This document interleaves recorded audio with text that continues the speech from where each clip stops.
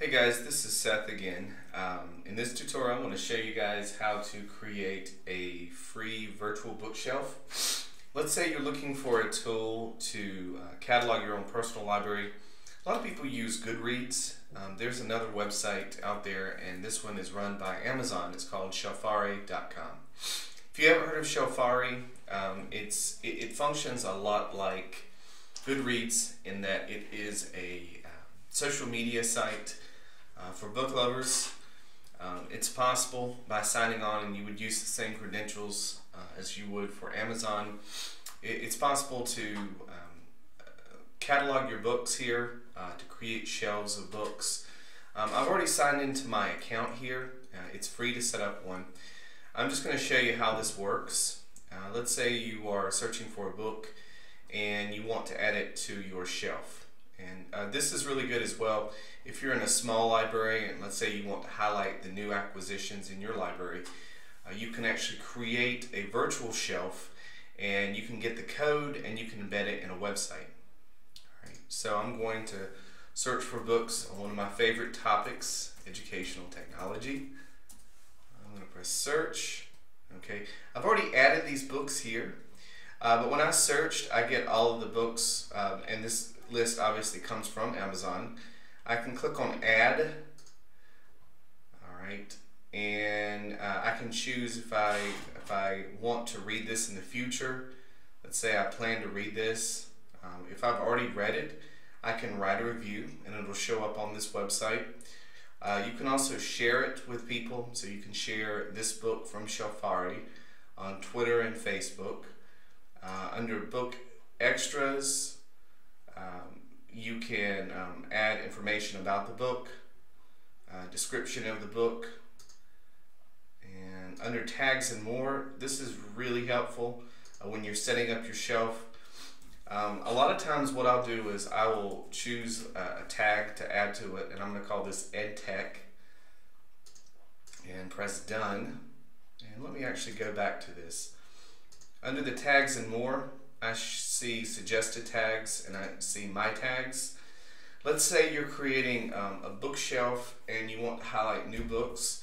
You may want to use new or new books as a tag and just tag all of the new books that you have. Okay. Alright, so that's how you add it, and you see there's options here as well. You know, once you've read the book, like if you're using this for your personal cataloging and keeping up with your own personal reading, you can change the status from plan to read it now. Alright. Going back to the home page, you'll notice on the right hand side here, under your content, there is a link to widgets. Okay, and widgets is where you go to create the virtual bookshelf. Alright, so I have code here from widgets that I've created in the past. I'm going to scroll down and click on create a new widget. Okay, and then I can choose if I'm using a blogging software, Blogger, TypePad, or WordPress. I can select these and it gives me code that works really well with these three blogging platforms.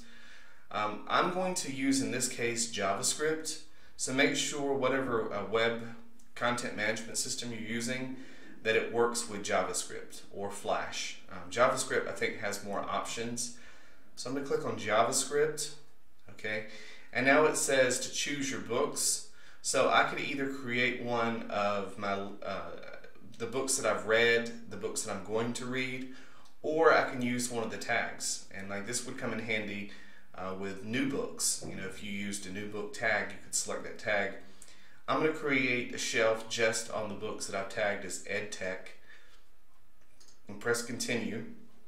Alright, and it shows me a preview of the widget here, and I can choose the color of the shelf. I can choose this nice cherry color. Alright, and you see what it looks like there. You can choose a black shelf or this more oak color. Alright, you can choose the width of the shelf. So let's say I want it to be 300 pixels wide. I can choose that, and I can also choose the number of rows that I want displayed. So I'm just going to make this 3 rows.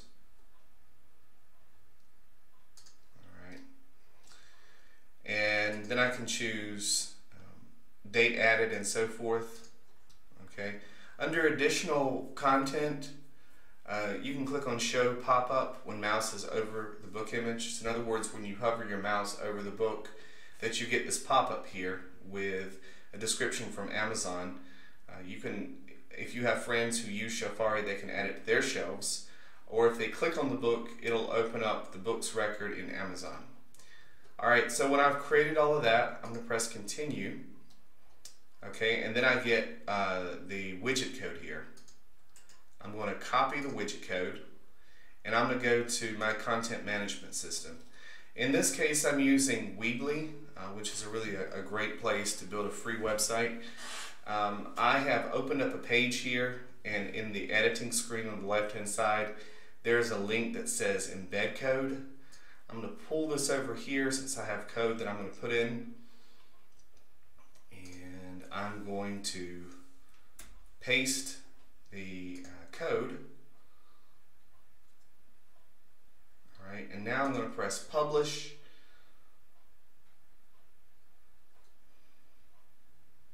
Okay.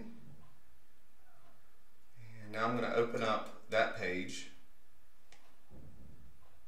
And it takes a while to load. But you see here I've got my Shelfari book list. So again, this is really helpful if you want to display your new books. If you're an avid reader and you want to display the books that you have read or are reading on your blog, it's a great place to go. So I hope this helps, and thanks for watching.